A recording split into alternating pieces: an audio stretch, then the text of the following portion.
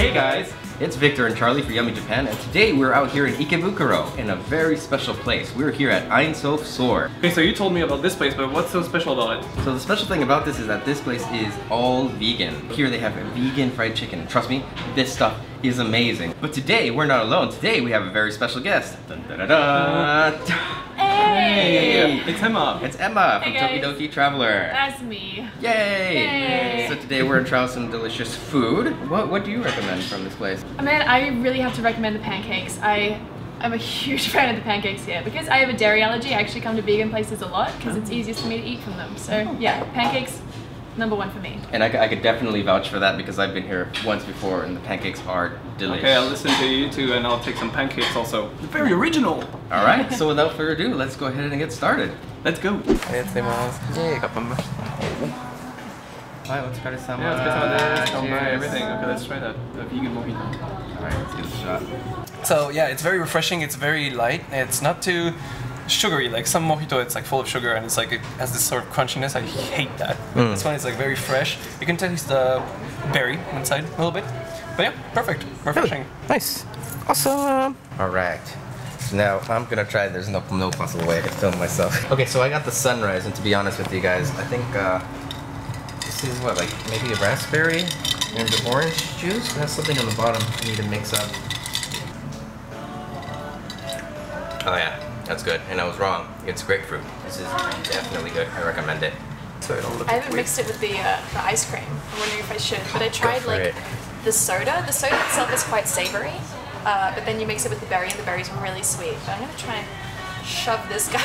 Oh, that's just gonna make a mess. Oh, that's so good. It is. Oh, that makes it really creamy.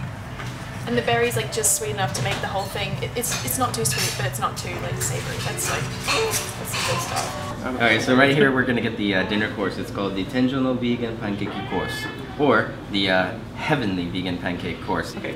So we're also going to get 2 extra items here. They have a delicious Bagna Cauda, and it comes with vegetables whose names I can't probably pronounce, but it's really delicious.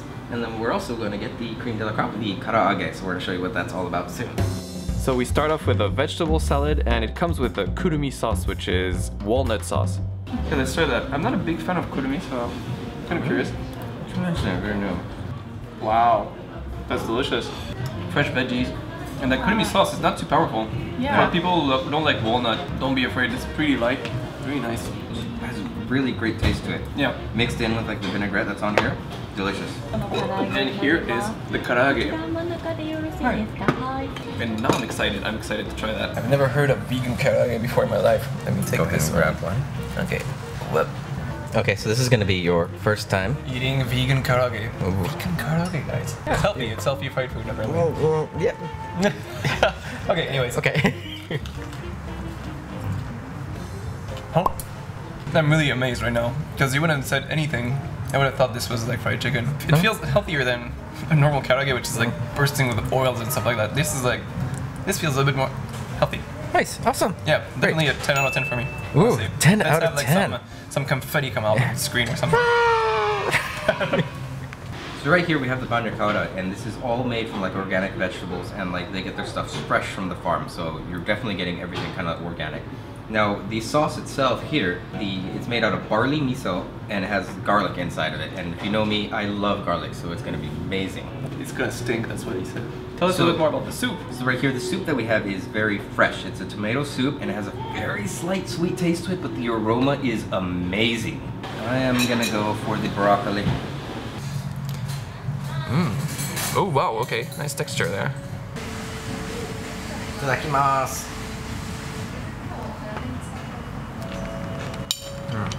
You're right, it's not that hot. Yeah, it's steaming weird, like a large amount for how not hot it is. The vegetables and like the root here, it's just so organic and like it really brings out the flavor of the actual vegetables. You could actually taste the bell pepper, the small little like tomatoes and stuff, and even like cauliflower. And the flavor is just multiplied with the sauce that you get here. So, delish. So, is it time, guys, to try the soup? Okay, so we got tomato soup. It smells so good. It smells incredible. This smells like the best tomato. The best tomato soup. The best tomato soup in the entire world. Oh, there's carrots in it. Oh wow. Oh, it's really good. It's delicious. It has like a bit of sweetness into it, right? Mm-hmm. Wow, this is like an 11 out of 10 for me. Yeah. We just got the vegan pancakes. This looks amazingly delicious. It smells incredible. The pancakes here are actually made out of wheat, cashew nut, walnut, and soy, so they don't actually contain any milk products or anything whatsoever. It's still warm and they're still fluffy, and it just feels so good. In Australia, pancakes are usually really quite flat compared to this. These are more of like a fluffy kind of pikelet. Any Australians watching? I think the white cream is maybe soy whipped cream. I'm pretty sure. I have a lot of soy whip. I'm addicted to this stuff, but yeah, these are definitely really good. It's to that point where there's not even a line anymore, you know, it's just amazing and delicious. The taste is perfect. It's not like other pancakes where you'd find where it's like super sweet or super dry.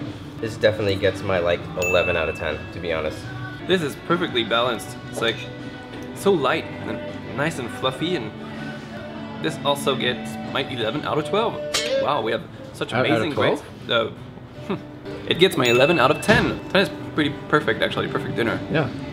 Alright, so we're going to go ahead and wrap up here, and I'm going to finish the rest of these amazing pancakes. We hope you enjoyed the meal that we showed you today here from Ain Soph Soar. Now, Ain Soph has several locations out here in the Tokyo area, and all of them kind of specialize in different things. But if you want pancakes, here, Ikebukuro is the place to go to. So if you liked today's video, make sure to hit that like button and subscribe, and check out our other videos. And we want to thank our special guest today, Emma from Tokidoki Traveler. So if you want to see more content about Japan, definitely head over to our channel. We'll go ahead and leave a link down below. See you in the next video. Cheers!